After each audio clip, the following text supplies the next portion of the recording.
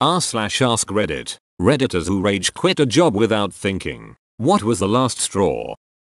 My insufferable a-hole manager followed me after work to my second job because she didn't believe I had one and was just using it as an excuse to get out early. My manager at my second job said there's some crazy lady banging on the doors yelling your name. So I grabbed my uniform from my bag, opened the door, threw it in her face and told her to duck off. I think your old manager might be a psycho. Can't believe how far she went. She was insane. It was at Blockbuster and I worked for her for less than 2 weeks before that night. She would get me to put the new movies out by taking the boxes they were shipped in, dumping them on the floor till they were all mixed up, and then having me sort them. I have no idea what her problem was. They also only gave me a XXL t-shirt to wear as my uniform.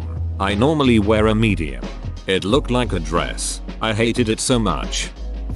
Call center. Inbound sales. They told me I needed to have higher sales numbers and gave me training materials tools to help.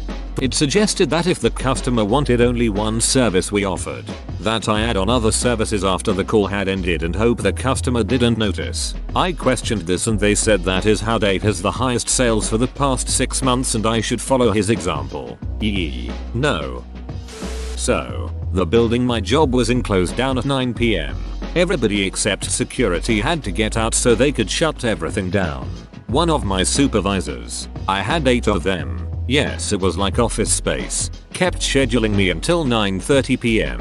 I repeatedly brought this up at the end of the night and was always told no, that's just a mistake, you need to leave. Fast forward 3 months, I get called into a disciplinary meeting. The reason? I kept leaving early. I had like 8 attendance points from leaving early because one of my idiot bosses, who worked in the same building and definitely should have known when it closes, couldn't figure out how to schedule. I explain my side, which is pretty ducking obvious, and they say they'll hold off on any disciplinary action while they look into it. A couple days later they told me they weren't going to remove those attendance points. I told them to shove it up their ass, walked out, and went to a concert with some of my, now former, co-workers. Attendance points are complete horseshit in an office setting. Unless you not being in at very specific times prevents someone else from doing their job, it serves no purpose. It's just a bunch of shit scare tactics and another bogus reason to fire you if they dislike you. That last part, that's exactly why it's there, to cover their butts if when they fire you for cause. Even in it will states, good luck firing anyone without paperwork. Unemployment insurance is coming to collect. Director of a preschool I worked at pulled me into her office and literally foaming at the mouth told me I had no business going to my higher up to report suspected child abuse. Walked out, never looked back. If I'm not mistaken, the preschool is now shut down. My mom did the same thing. Working at a preschool in the South Bronx in the 80s, she had a little girl who would cry every time she sat down. So my mom brought her into the bathroom and asked her what was wrong. This girl had burns on her butt because her dad had sat her on a hot stove to punish her. My mom went straight to administration where she was told they were aware of the problem and had been working with him on parenting classes since he was a single dad. This guy was already taking parenting classes and sat his -5-year-old daughter on a hot stove to punish her. My mom decided right there that she couldn't work for people who would cover this up and not report him, and that was her last day. She then went home and reported him herself. I was working at a local bike shop at the time and had a minor-ish surgery. The shop called me and told me I needed to come in because another mechanic called in sick. They were aware of my surgery and just didn't care. I quit during that phone conversation. I mean, presumably you had called in sick first, due to the surgery and all that. Yet gave them a month's notice and made sure to use vacation time. Learn the art of not answering the phone from your work on your days off. You have no obligation to do so for jobs such as the one you had. They are never calling to say hi. It's to duck your weekend up. Hard pass. Boss not doing payroll before leaving on a business trip and leaving it to the poor office manager to tell people they weren't gonna get paid on time. I walked out of the staff meeting saying I'd be back when paychecks arrived. By the time I got home I was mad enough to call my ops manager back and quit. Why didn't the boss do payroll? Stated answer was printer toner cartridge at home was empty. Guess he'd never heard of writing checks with a pen. My printer ink is low so y'all don't get paid. K-bye. WTF. What a shit thing to do to people. That's genuinely amazing. I've worked for some shit show companies including some I'm fairly certain were nothing more than money laundering schemes, but each and every one of them got payroll done on the dot every single month. I started work in a bar in town and was told to be at work at 7 PM for my first shift, with the manager providing me with a typed timesheet showing my new working hours. Went home and had a cat nap. At 5 PM my new manager calls me asking where the hell I am and telling me I need to come in now. I referred him to my timesheet which stated I was to be in at 7 PM. To which he told me the timesheet doesn't effing matter. You do what I tell you.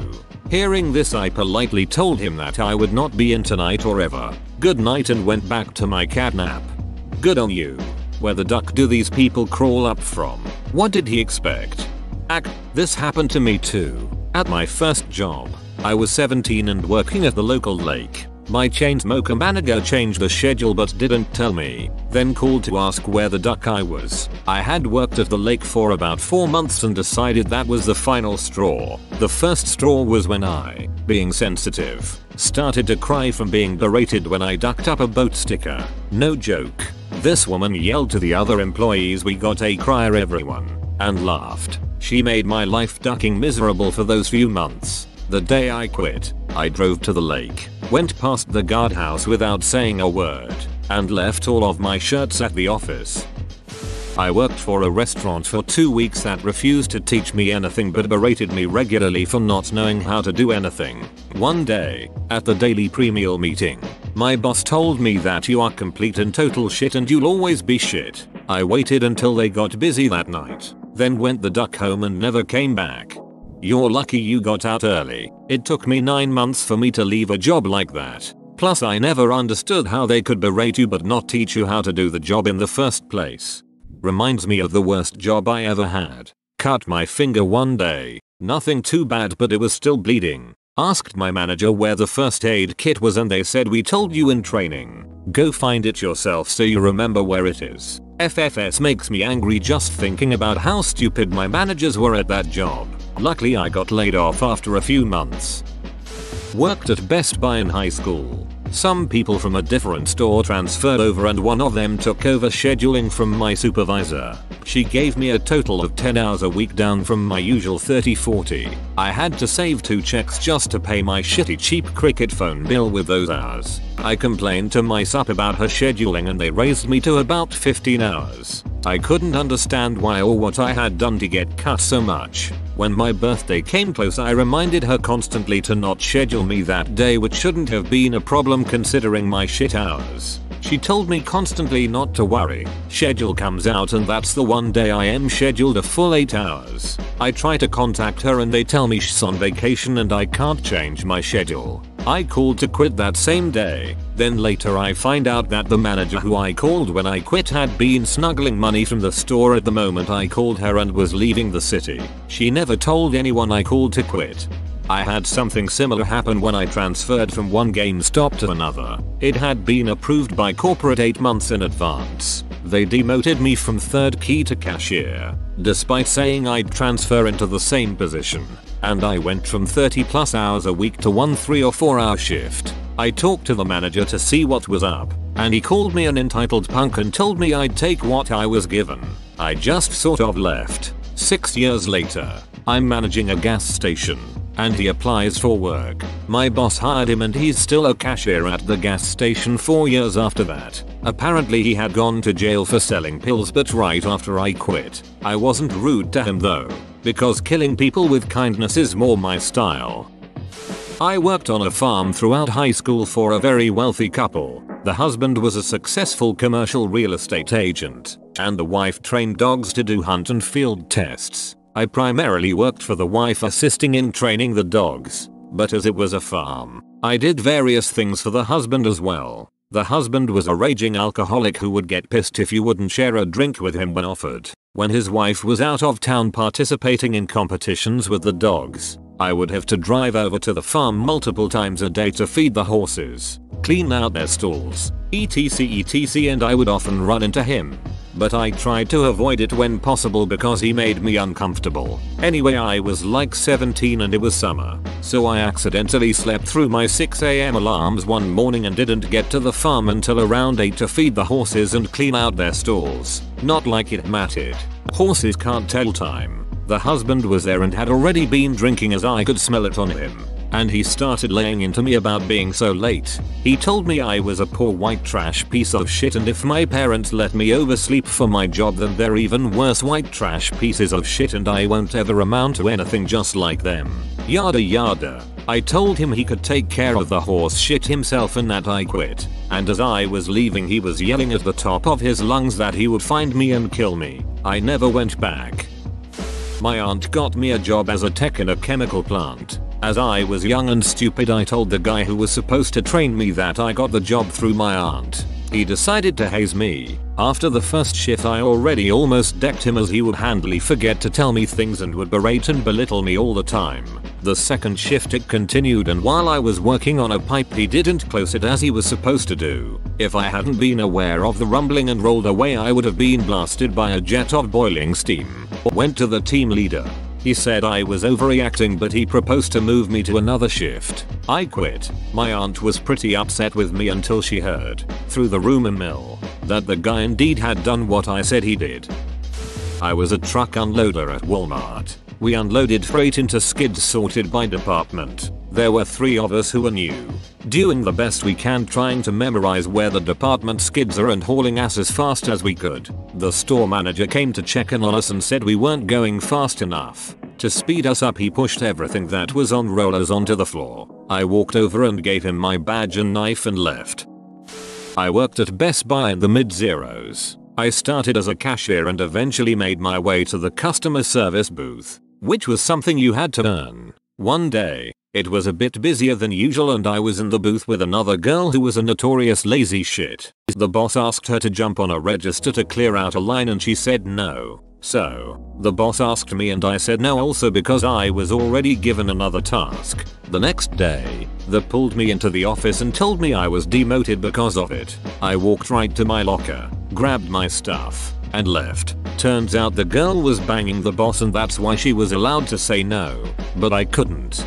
I lasted a whopping 2 weeks at Best Buy when I was in college years ago. They promised me, when I was hired, that I'd be in a specific section of the store to answer questions. They put me on cashier duty instead and didn't seem fazed when I asked about what I was promised. Between that and how incredible rude the rest of the staff was, I walked out on my lunch and never went back. Edit. They never paid me. For 8 years. I figured it was a loss. Until I received a letter in the mail about unclaimed funds in the state treasury. Bam. There were my paychecks.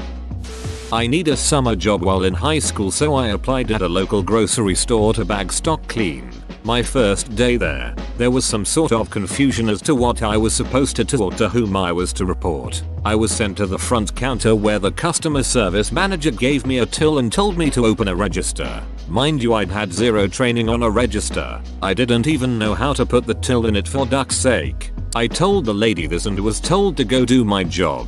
Within about 2 minutes at the register there was a line several deep, and I'm just standing there with the till in my hands. The customer service lady comes storming over asking why I had such a line, and I tried again to explain to her that I was supposed to be a stocker or whatever and that I knew nothing about operating a register. She called me stupid in front of the customers, so I handed her the till and told her to go duck herself. Walked down the street in my uniform and got a job at another grocery store. That's funny. I rage quit. More like quietly abandoned. A job in high school at a big warehouse clothes shop. Because I was hired to stock items and the manager decided to put me behind the register and otherwise on the floor. I stocked items for about a month before this suddenly happened. What used to be unpacking boxes and putting stuff on shelves became walking around, constantly picking clothes up from the floor and, one day, the register. It was a busy day and our recently hired employees were like 14, so they were not legally able to operate the register. So the manager decided to put me on. I was 16. I was shown how to do a basic transaction exactly one time, and then left with a long line of customers. I did not know what I was doing, and did maybe 20 transactions on people's credit cards that I'm sure were wrong. When lunch break came, I went to see a buddy that worked in a Blockbuster in the same mall. I had decided to never come back, but then I realized I left my jacket in the break room.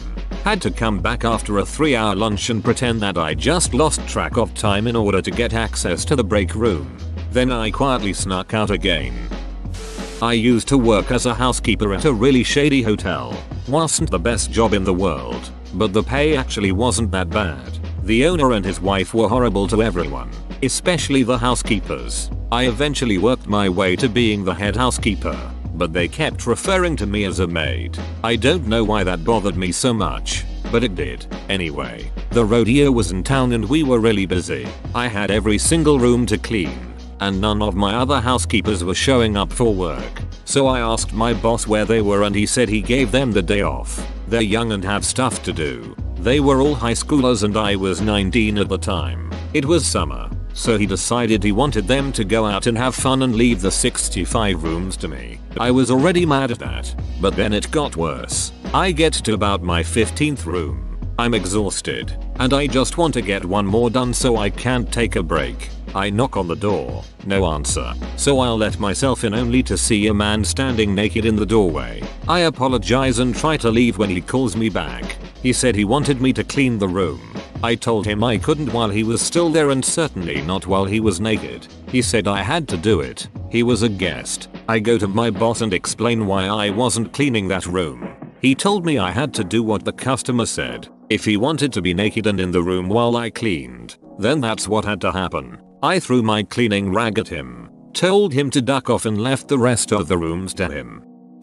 After working 37 years, I requested a leave from work to care for my partner who was dying of cancer. I had 8 weeks of PTO time and was denied the request, so I quit to care for him in his last month of life. Super fancy hotel housekeeping. After getting beached at by a fat ugly dunt from the expensive floor for not having more than one elevator. Obviously housekeeping's fault, am I right? I found that she had wiped her shit on all the towels in the bathroom, not touching the TP. I set the shitty towels on her bed, covered in laundry like her suitcase exploded, went and punched out and found another job 2 days later. Wealthy people are seriously some of the worst folks I've ever ducking met. Went through several interviews and started a new gig. I'd be providing call center support for Windows, maybe some Apple support. Nothing I couldn't handle. I am, after all, IT support. Hell, I even cleaned the mouse while trying to take the technical test. I get a start date and am told it'd be 2 weeks of training. No big deal. I can do 2 weeks of training. I show up on day 1 of training, and it supports for Whirlpool washing machines and dryers. Hold the ducking phone. What? That's right. Classic bait and switch. I got up, walked over to my hiring manager and said, I quit. You hired me for Windows support, not washing machines and dryers, and walked out. 2 weeks later I get a call. Hey, this is your manager. I'm calling to find out why you haven't come to work in 2 weeks. I guess you didn't get that memo. I quit on day 1 because your company lied to me. Got an $80 paycheck. About 7 years later I got a letter in the mail that a class action lawsuit had been filed against the company for labor law violations. 2 months after that, I got an 8-cent check in the mail. I giggled. Earlier in my career in residential HVAC I thought it'd be a good idea to branch out a little, to add some tools to my tool bag, so to speak. So I took a position as a lead installer at a smaller company. It wasn't particularly bad. It just wasn't in my wheelhouse and I grew to dislike installing and tried to shift back over to the service department. My manager knew I wanted to transfer, but wouldn't let me despite my prior experience and instead hired another tech. Now, part of the reason I didn't want to install anymore was because of the salesman. They were idiots. The concept of a tape measure was completely lost on them, and there were times they'd overpromise at the expense of me and my assistant. One day in particular the residential salesman had us install the wrong type of evaporator coil. Makes the cold happen in an attic without taking any measurements beforehand. It didn't fit between the joists and when I asked for someone to come help I was told to use your imagination. We managed to get it done. Sort of, but at 5:30 it literally fell apart. I was apoplectic. Called the salesman and unloaded on him. We hacked it together just enough, and we left. The next morning at the shop the salesman tried talking to me, and I quit on the spot. He said that we had a meeting with a Lennox rep and to reconsider. Please just think about it. He must have thought I agreed because when I went to turn in my timesheet in the meeting room he began to introduce me as the lead installer and service tech when it's slow. So I'll look at him and reply PSH. I duck inwards and walked out. My first job in aircraft maintenance was for a grumpy old dirtbag. I was a completely green apprentice fresh out of school, and the old bastard had no understanding of what his obligations were when taking on an apprentice and expected me to just already know everything. He'd send me to do jobs unsupervised, wouldn't provide any instruction or guidance, then get upset if I messed something up. He'd chew me out for taking too long to do stuff. He'd occasionally call me into his office and quiz me on random shit, then belittle me for not having all the answers, telling me he was going to phone up his buddies at the college and tell them how disappointed he was with the quality of their graduates. Guy was a total hypocrite too. Didn't have current manuals for any of the aircraft. Didn't properly track parts and hardware. He literally had a room full of random spare parts with no history, and took all sorts of shortcuts. One time during a windscreen replacement, rather than measuring out the hardener for a sealant, he eyeballed it. Shit was supposed to set up in a couple hours, but it hadn't hardened after 3 days, so he made me paint over it. We were supposed to cut open and inspect every oil filter we replaced, looking for metal that could indicate a failing engine. He'd store all the old oil filters on a giant workbench without labeling them. Then after a year or two go inspect them all at once. If any had metal, there was no way of knowing which aircraft it came from. He got away with being shitty because the Transport Canada inspector responsible for audits in that area was a friend of his, and he'd boast about how audits consisted of them bullshitting over donuts in the break room for 3 days. Anyway, it was the last day of my probation and he called me into his office to tell me he had a very difficult decision about whether to keep me on. I told him I'd make it easy for him and quit on the spot.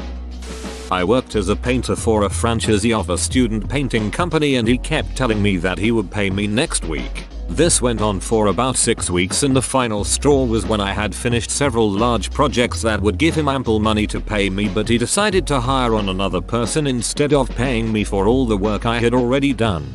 Like $1,300 worth of work. Then he tried negotiating down what he thought he should be paying me despite already having agreed in writing what I would be getting paid right from the get-go. I was so mad that I didn't give him notice or even show up for the next day of work because I had bills to pay and needed to make as much money as possible during the summer. I wrote him off as a lost cause and took him to small claims court for what he owed me and eventually got my money through the court. Still was a pain in the ass though, and as far as I know he's still working there full time.